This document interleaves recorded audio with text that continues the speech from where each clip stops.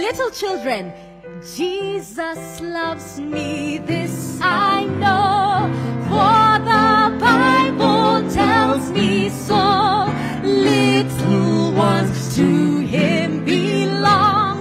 They are weak, but he is. Let's sing as they come. Yes, Jesus loves me. Yes, Jesus loves me. Yes, Jesus loves me. The Bible tells me so. Amen. Do not change that channel. Stay tuned for the children's program and the rest that is yet to come. May God bless you. Amen. Amen. Amen. How many of us are happy to welcome our children and their leaders? What a blessing to listen to children as they perform their God-given talent and gifts. I'm very happy. I'm very happy. I can smile. Please smile with me. Smile with me. It is my pleasure now to introduce to you a special group, our boys and girls and their team. This is none other than glorious Chorale. You can see me. When you want to discover children, enter in their words. Here I am. I have entered in their word so that I look like them. Please help me to welcome them. Can you wave? Thank you. Thank you, boys and girls. You are welcomed with your leaders. Now, let us pray so that we give them time to perform whatever they have prepared. Be ready. Let us pray. Our Lord and our Father, our Creator and our Sustainer, God who loves children, God who gives children as their model. Father, we praise you. We glorify your name because time has come for us to listen to these little ones whom you value, who are the future church, who are our future leaders. Father, when we give them time, when we involve them in mission, they do miracles because you love them. And here we are. Father, as we are going to listen to glorious choir, with all what they have prepared, let your Holy Spirit guide us as parents so that we support them and we value them to give them way to perform and to be involved in your word. We thank you for their leaders who have spent time to prepare them so that they may set us an example to follow. We thank you also for our viewer who has come with his or her child to listen to the performance and to set it as an example. Bless them from the beginning to the end, for this is our humble prayer. In Jesus' name, amen. Amen. God bless you as you perform.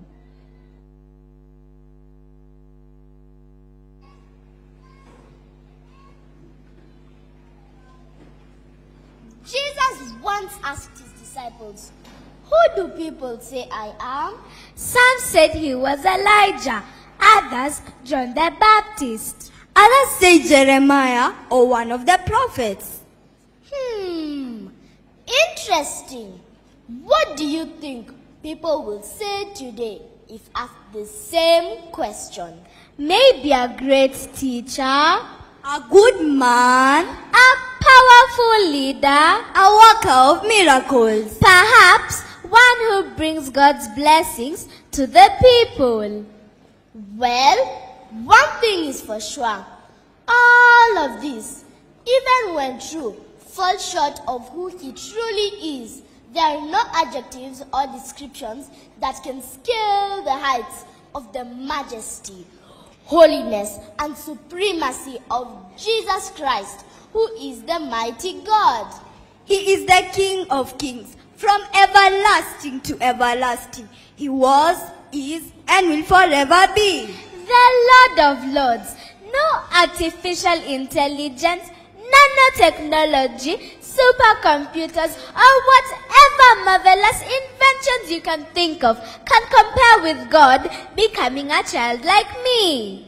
And when you get to know him for who he really is, the only possible response is Praise, worship, adoration.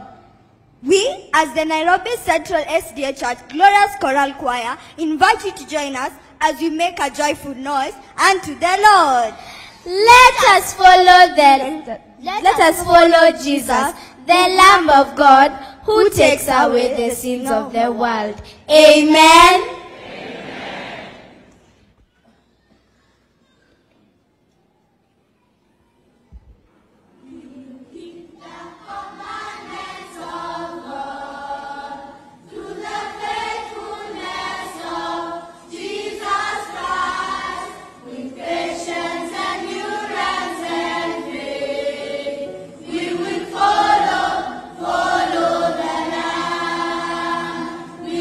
Follow the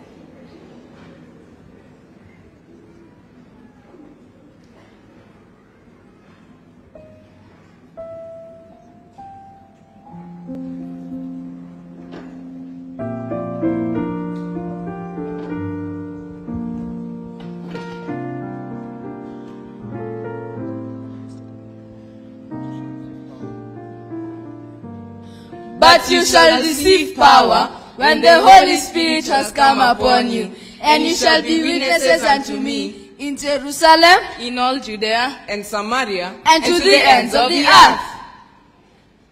Coming to think of it, we need to go where?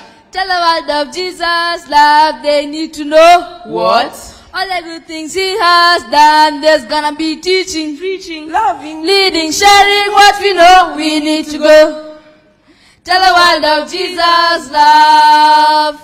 When you look at the church today, it is busy. Busy, busy, busy. In fact, extremely busy. But the question is the church occupying with all God has given it? Yes. Is the church occupying, or is it just relying on its past glories, waiting for the Lord to come? Good morning, church, and happy Sabbath to you, boys and girls. We are starting our children's sermon, so it's your time, boys and girls. Stop any movements, sit down, and listen. Today's sermon is brought to you by I, Elma Magati, and I, Aaron Opio, and Caesar Owiti, from Nairobi Central SDA Church, Glorious Chorale Choir. Well, on to our sermon. We have a very interesting topic for our sermon this morning. And the topic is the assignment of a lifetime. And we have already recited our key text, but let us say it together. Boys and girls, it comes from the book of Acts chapter 1 verse 8. And it says, But you shall receive power when the Holy Spirit has come upon you, and you shall be witnesses unto me in Jerusalem and all Judea and Samaria and to the ends of the earth. Children, before Jesus ascended to heaven, he gave his disciples the Great Commission. That means, children, that he gave them an assignment. Actually, let me put it in a way our younger audience will understand. He gave them homework to do. And right now, he's marking the homework, and soon he will come with the results. Assignment? And just might what this assignment be? But you just said it, the Great Commission. This is our assignment. Jesus said, occupy till I come. Boys and girls together in the church, let's say it together. Occupy till I come. Or better still, let us read it from the book of Luke chapter 24 verse 48. And it says, And you are witnesses of these things. That is the assignment. We were to preach the disciples were to preach all the things they had witnessed in the life of Jesus. But what happened to the disciples after the death of Jesus? Yes, their hope was almost lost. They even said, we trusted that he would redeem Israel. They were lonely and sick in their hearts. But why were they becoming afraid? Caesar, listen. They remembered the words Jesus had said to them before he died. He had said, if they do these things in a green tree, what shall be done in the dry?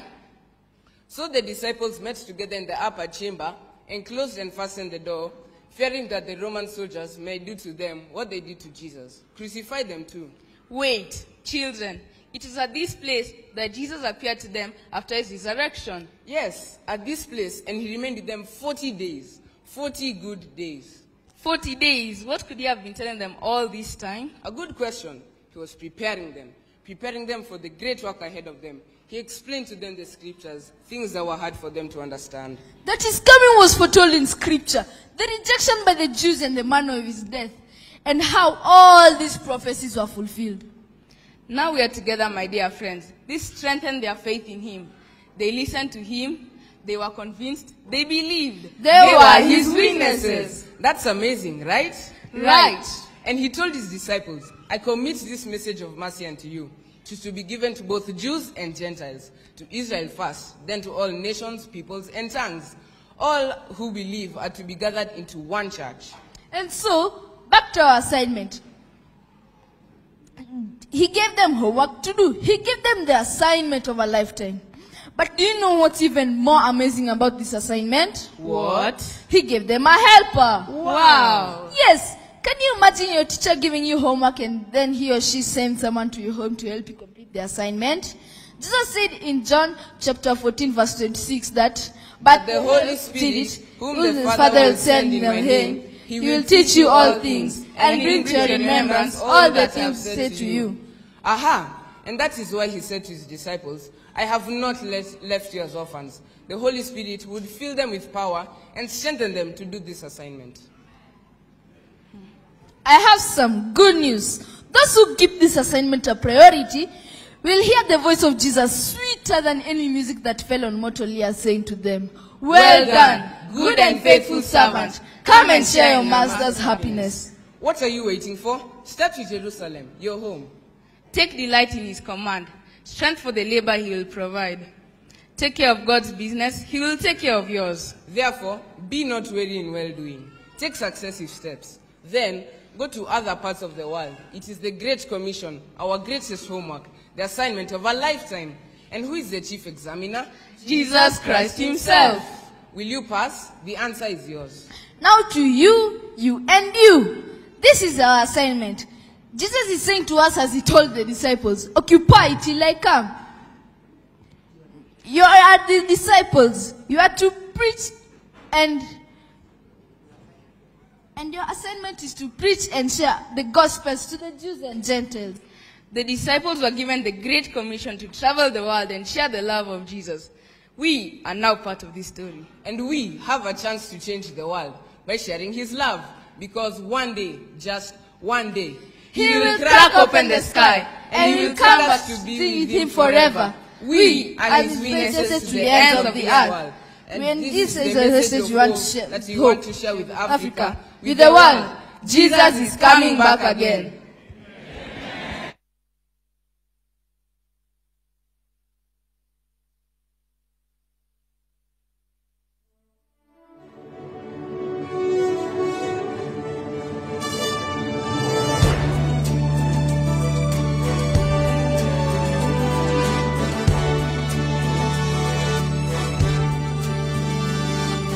Distant thunder sounds like our liberation. It's a promise.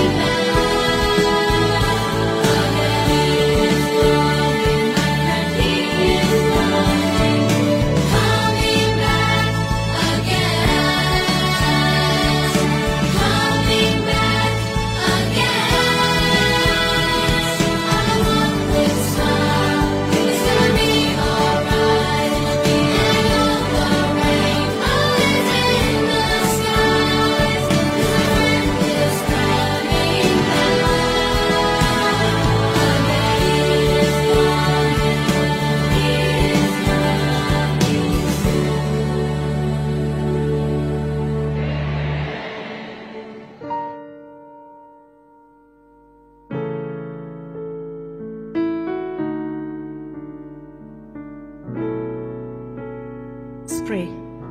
Our Heavenly Father, we thank you for the children who have raised their voices in thanksgiving. We thank you for the lessons that have gone forth. And we pray that the children who have been listening have received this hope that their friend is coming back to take us home. We pray in Jesus' name.